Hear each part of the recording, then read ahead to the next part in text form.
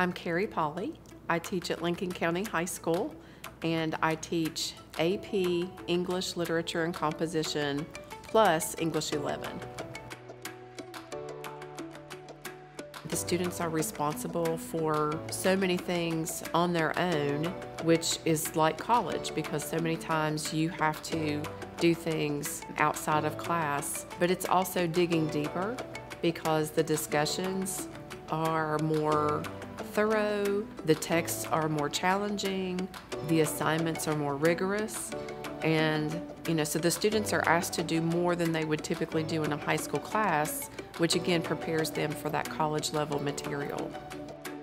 As a first-generation college student, it's pretty intimidating to go into college. I feel like taking AP classes in high school has helped me prepare to just become a more independent adult because you are really on your own when you're doing your work, but it's still in a way that you have resources for help.